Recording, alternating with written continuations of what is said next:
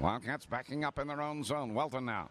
Pass at center ice. Away comes Chris Gaudet. He scores! Oh, shot by Chris Gaudet. Whoa! But what a shot. To the top left-hand corner, and Lafleur never knew what hit him.